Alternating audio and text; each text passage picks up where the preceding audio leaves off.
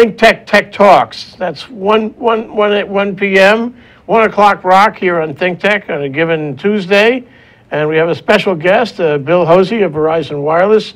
He's a managing partner of business sales there, and he's got this great program we want to know more about. Welcome to the show, Bill. Thank you, Jay. Great to have you here. Great to Verizon. Verizon. Woo! Thank you. Verizon. Yeah, fantastic. Okay. Yeah. I better turn it off, don't you? Yeah, turn the ringer off. That's the first thing we always taught to do. Right. I swear by Verizon. Okay. Thank you, Jay. I appreciate that. Absolutely. So anyway, and it's not because I haven't been around. I've been around, and I swear by Verizon anyway. Right. Good. Good. Yeah, we pride ourselves on that. So you have this program. Yes. And it's a national program. Right. And it's an apps challenge. Yes. So what's going on? What is this program? How did it get started? Okay, so back in 2012, Verizon, as being an innovations leader, we were constantly looking for opportunities to involve, in particular, young people in the development of what's happening today and in our future. And so we developed what's called the Innovative App Challenge, and it encourages middle school and high school students to participate in developing an app. Why? What we're seeing is young people are really driving what's happening in innovation. And so we wanted to make sure that we encouraged them to participate. There's rewards, and we'll talk about our awards. And also, we're seeing some innovative things happen by the young people. They're thinking how they approach things is so much different than how you and I approach more and more. Yeah, absolutely. That's because we're getting older. That's right. Yeah, inevitably. And they're getting younger. That's right. Absolutely. Absolutely. Yeah. Yeah. Well, I was talking to you before the show about what happened when the iPhone came out. Yes. It was disruptive. It was visibly disruptive because they right. put all those components together, and now you could have a computer in your hand. That was quite remarkable. Mm-hmm. And I was waiting for that for a long time, that the iPhone should come out. That was, 2008 or 9? Yeah, something right. in there. But what I didn't realize, I think a lot of us did not realize, that the apps thing was sneaking up from the side with the developer kit. And all of a sudden, there was going to be an industry building apps. Yes. And for a while, there was only a handful of them. But then you looked again, and there were thousands, and then hundreds of thousands, and then millions. Correct. And it kept getting better and better. The ones that started out way back when have evolved, to a tremendous effect. Yeah. And there are so many new ones coming out every day, yes. doing things that change our society. So it's interesting, if you look at it back down the road, mm-hmm. the real amazing disruptive phenomenon here is not so much the iPhone that can be copied, but the notion of having apps. Yeah. Absolutely. Yeah, and I think we saw the opportunity to really help drive that. And as you said, millions and millions of people are doing it now. And it's more and more younger generation that's driving what's happening. It went from calendar apps now to astronomy apps. You look at the sky and see exactly where the planets are and the stars are, and then you can do things like just everything from reminders to what are you driving, and what are your plans, and where do you want to eat, and just you name it. There are apps out there to accomplish it now. It's funny. We had a journalist in that chair last week, and he said, "You got to watch the way the media works. It works so quickly. Just when you finished your website." Thinking that your website would be the statement of your company, the be-all, end-all about you, and deliver your message on it, the website becomes almost irrelevant. Right. Because it's now all on a smartphone. Mm-hmm. And the smartphones become smarter all the time. And so, you can never assume that what works today is going to continue to work tomorrow. That's correct, yes. But I'd say that smartphones are going to be around for a while. And I think they'll be smarter, but they'll be around. And Verizon is counting on that, isn't it? Absolutely. Verizon is doing this program, this challenge, because it feels, one, it wants to do the right thing in the community, but two, is it wants to sell a lot of phones, and the more apps we have, the more phones will be sold. No? Absolutely. And even more than that, than beyond the phones, it's what can technology do for you as an individual or as a business, as a corporation, and encouraging that forward thinking, what's next? What isn't being done now? And what we've seen in Innovations App Challenge is we've seen young people thinking differently about how they can impact their space, the environment, and the world for that matter. And they're developing apps that For example, there were some that were talking about how can I get information on advancement in my education, and they saw challenges with being able to access data. What tests do I need to prepare for? What grants are out there? What school's the best? And they started developing apps around that, and now a student can take an application and really kind of script where they want to go as far as their education is concerned. So that's just a small example of some of the things that we're seeing from these young people. And you mentioned global. I mean, there's a global implication here. Yes. Because other countries can develop apps too, and other countries have smartphones. Other countries can do very elegant things. Simplicity is all. Mm-hmm. And I remember seeing a thing about China, how you can buy a newspaper by taking a picture on your phone of a what do you call it, the design? The QR code. QR code mm-hmm. on the newsstand, mm-hmm. right? And then you hold it up to the news vendor, and he sees on your phone that he just got credited for $1. Right. He sees that. That's enough for him. And so that's it. Now you get your paper. All this transaction takes about 5 seconds. Yes. And it works well, and millions and hundreds of millions of people use that. How simple could that be? I mean, really, it's a matter of figuring out the human condition, the human daily experience, and what can fit right in there and make it better for us. And anywhere in the world works. Absolutely. And I think you touched on it. It's convenience. It's, can I do something in a simpler way or an easier way or more convenient? And if you think of the generational changes that we're kind of going through as a country and as a world, younger people do everything remote, from purchasing, Amazon, and you buy things online, and you online banking, and we're hearing things about the largest bank in the world's an online bank, and then even into cable and things like that now that can be done remotely. And so it's developing something of convenience that people want. And so their thought process, their lives are just really fundamentally different than, again, like I said, like when I came up and it was on paper and in a book, and now it's on a device, electronic device. You are really a ThinkTech kind of person, Bill. You get stars. Awesome, good. That's good to hear. Well, let's take a minute and talk about the actual challenge. Yes. How does that work? Okay, so each school has to enroll first. That's the most important thing, and the deadline is November 18th. They can go online, and I'm going to look at it to make sure I say it correctly, but there's a website, appchallenge.tsaweb.org, and you can go to that website, and I'll say it again in just a moment. appchallenge.tsaweb.org. And they can go to that site. It tells you all about the program. It tells you the awards, the processes, how you register. There's requirements for students to get a parental approval and those kind of things. But it goes through the entire process of it.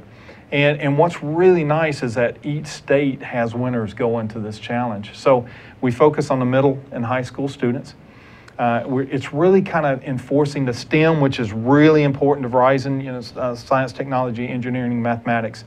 And we're constantly looking for areas that we can impact that with our young people.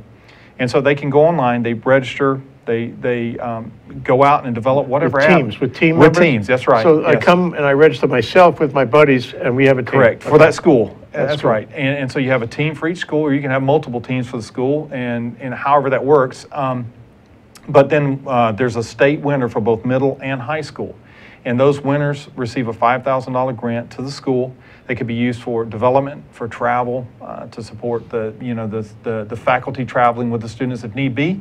But each student then will go to the national level, regional level, and there's a national level as well in Orlando. You'll pay their way?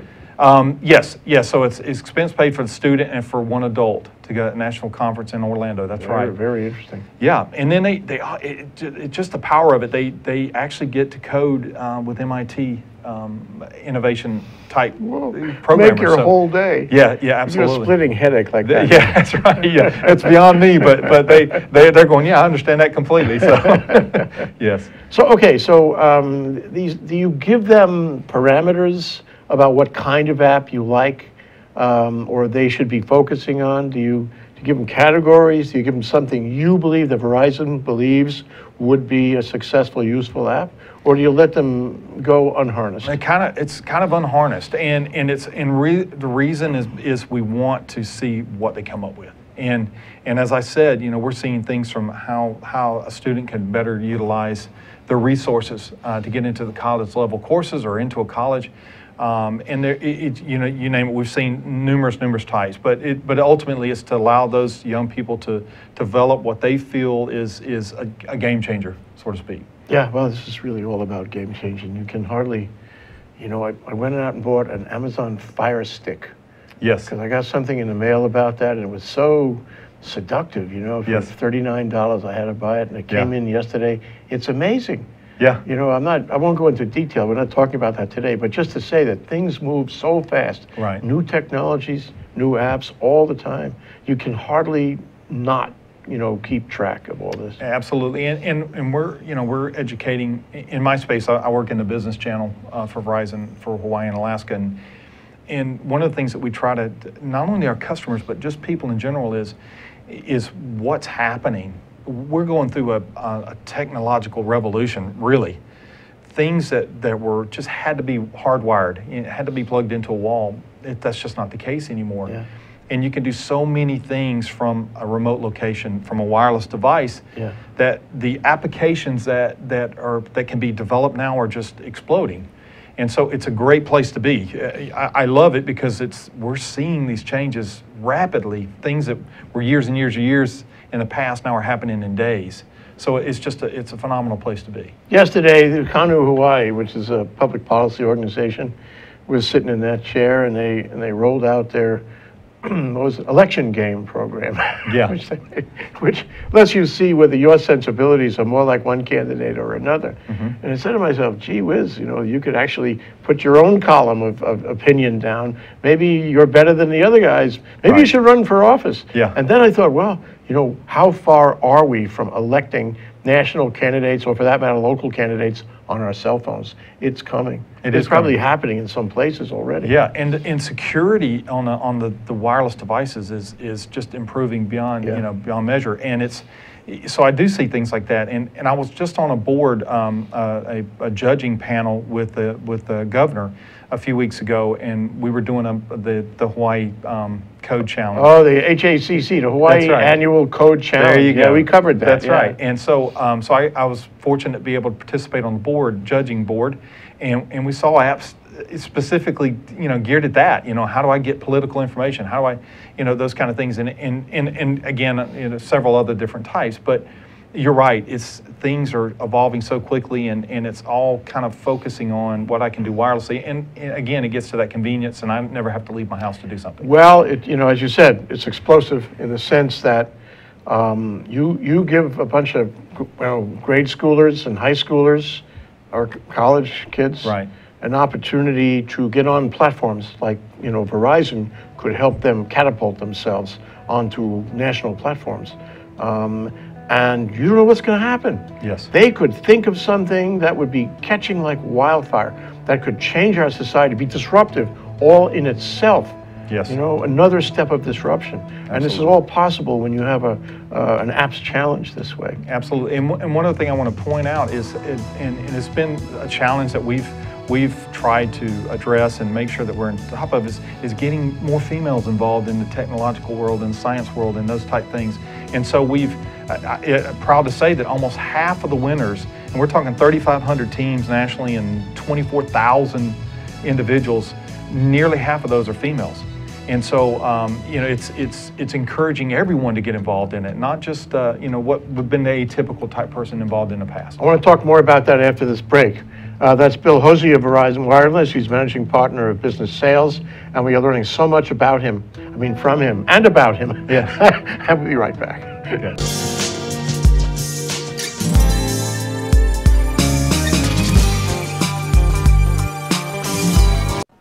Hello, I'm Marianne Sasaki. Welcome to ThinkTech Hawaii, where some of the most interesting conversations in Honolulu go on. I have a show on Wednesdays from 1 to 2 called Life in the Law, where we discuss legal issues, politics, governmental topics, and a whole host of issues. I hope you'll join me. Aloha, I am Reg Baker, and I am the host of Business in Hawaii with Reg Baker. We broadcast live every Thursday from 2 to 2:30 in the ThinkTech studios in downtown Honolulu. We highlight successful stories about businesses and individuals and learn their secrets to success. I hope you can join us on our next show on Thursday at 2 o'clock. Until then, aloha.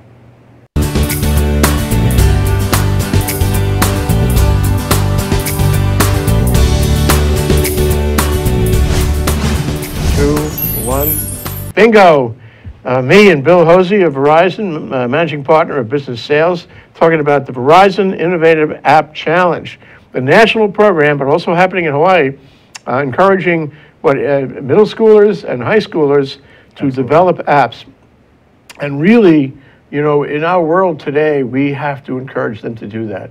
You know, there was a time when we said, oh, well, you know, in the U.S., we're the innovative guys, we're the creative guys. Wrong. The whole world is creative now. Absolutely. And it's competition, and we have to get these kids, you know, incentivized to do it. This is an incentive, Absolutely, and you're right, Jay. It's something that the world's changing, and technology, in particular wireless technology, has allowed areas and countries that really weren't that involved have become hugely involved, and so now it's opening up that competitive level to a new world, really. And so, like you said, yes, we used to pride ourselves in being technologically advanced and so forth. Now we're really on par with everybody else, and so it's kind of a level playing field. And so now how do you continue to stay at the forefront? And that's what Verizon's trying to do. And we have some innovation labs as well that we have 2 in the U.S. What is an innovation lab? It's a lab that Verizon has that will allow customers to come into, and this is kind of getting past the Innovations App Challenge, but a little bit background. Yeah, absolutely. And so it allows customers that have applications that they would like to test in a wireless environment. It's kind of a sandbox. And so you can actually come to our labs. It's free of charge. We'll help you develop it. We'll help you test it. We do it in the sandbox, so it's on a live network, but not one that's public exposable. Right.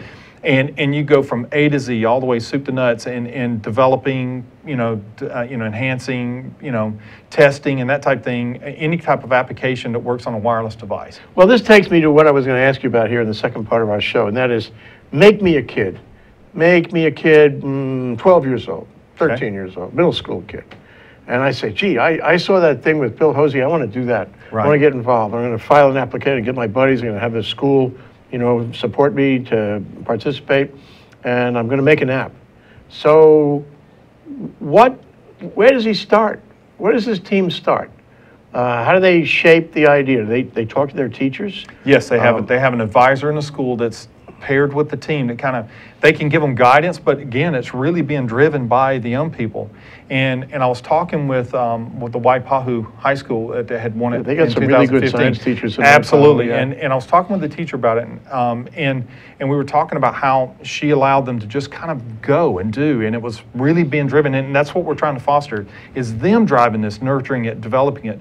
And so it kind of encourages leadership in these young people, because you have to assign responsibilities. Okay, I need you to do this piece of it, Bill, and Jay, you're responsible for that. Absolutely. And so and then there's enthusiasm, because they're getting to express themselves. In many instances they had not been able to. And one thing that really struck me is probably most important was it's encouraging students that sometimes sit on the sidelines, that let other people kind of go and do. It was encouraging them to get involved and do something, come up with that idea. Change their lives. Absolutely. Give them a confidence they never had before. Absolutely. It's all about confidence, yeah. Yes, it is. So you were a part of the judging committee on Hawaii Annual Code Challenge. They say annual, but it's the first year. Yeah, they want it to be annual. That's right, yeah. That's the goal. How does that differ from the Verizon Challenge? We actually had high school students involved in that code challenge really? as well. Okay, absolutely. okay. So and I have to say, were absolutely some of my most impactful. I saw some of the most impactful designs from those young people, and it's similar in many ways, but in different. Certainly the group is middle school and high school students, where in the code challenge it was adults, and even from in all ages, right. all age groups. Right. But the ideas and the development and the processes were very, very similar. And so one of the things that we did in this case was, or in previous cases, is that they vet a lot of it, and they actually help them, kind of streamline. Counseling. Counseling, yeah, right. And mentoring, maybe. It might be a yeah. good term too. But it's helping them to kind of see flaws. Presentation skills is important. Always. Yeah, it is. And so those kind of things get enhanced by the process in both cases. When we covered the Hawaii Annual Code Challenge, which was a government program, a state government program organized by, I guess, the Chief Information Officer. Right.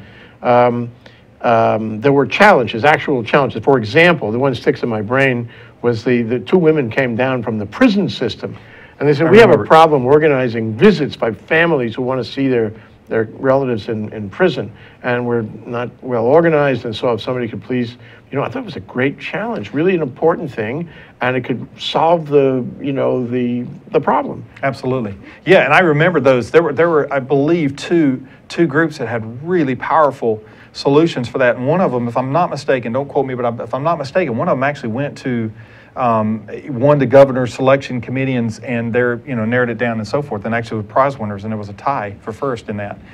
But I remember the application they had developed was using a database type solution, and you would actually register online when you wanted to come in, and it would immediately update the database. It would tell you if there was windows of time available, if they had an event that occurred, water line rupture was an example I think one of them used. Then they could reshuffle people, and you were notified automatically. You didn't have to come down and get turned away. So it was a really powerful app. And I remember the governor talking about how phenomenal some of these solutions were to problems that they have faced for years and years and years, and how easily and quickly solutions had come. Once you focus on it, yeah. Absolutely. We're working on an app like that too, to schedule guys like you to come in here and do talk shows with us. Well, it's not the same thing as the prison app. Yeah, absolutely. I hope not. I hope I'm not coming for the wrong reason. I'm coming for the right reason. Absolutely. So, but in the Verizon challenge, you're not actually throwing out challenges. You're just saying it's a general challenge. Yeah. You guys figure out what you need to do, and then you do it. And we'll counsel with you, we'll provide mentoring, I guess. Yeah. And then at the end of whatever period it is, we'll look at your app, and we will have judges, am I right? Yes. And the judges will decide which apps win. Yes. Who are the judge? Are you a judge? I'm not a judge, and I'm not certain who the judges are, but I can tell you the website that I gave you earlier has all of that information. It has the rules, the process, how to register, all the step-by-step information, when the awards are given, the process, and all of that type of information for your access. I've never designed an app. I've always wanted to design an app. An app on a smartphone, that kind of app, rather than a program. So I suppose you have to go to the kit. For Apple, you go to the Apple Programmer's Kit, and for Android and so forth. And I guess there's another kit for the brand new Pixel phone. Yes. Are you selling that, by the way? We are, yeah. It's okay, solely on good Verizon. For you. You're right on it. Hey, it's a Verizon, solely for Verizon device, absolutely. Oh, yeah, they kidding. They chose the best network. So it's available right now? I can go down and buy one? Oh, absolutely. We're going to talk. There you go. That's right. Yeah, we'll get you set up. Yeah, we give numerous stores in Oahu that we could take care of you in. So I could do an app for any one of those phones, Android, Pixel, or iPhone. Yeah? Correct. Yes. And so I need a programmer's kit, an API, whatever it is. Are you going to help me with that, or am I on my own to find, the coding tools that I need to code a particular app? I don't quote me on it. Again, I'd have to get to the site, but we provide the majority of that, or guidance on where to get those type of things, how to get access to it, and so forth. But there is no coding knowledge needed to participate. Well, I was going to guess to say that, if you have all these people, millions of people trying to do apps, because it's the pot of gold at the end of the rainbow. Yes. Not that every app makes money, but some make a lot of money. And some of them are a career, if you will. A business that goes on and on, that flowers into other things. But if you're going to do that, then you want tools. Yes. And there are people out there who would like to build the tools for you, maybe sell them at some modest price. Absolutely. So that you can build your app faster. And as you said, without actually having to code. Yeah, you're right. And one thing I want to point out is that this application, once it's fully developed and is, you can sell the app.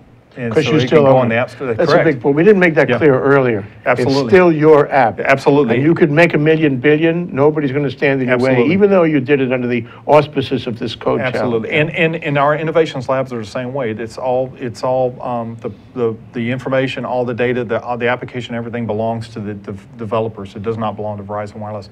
We just encourage the development.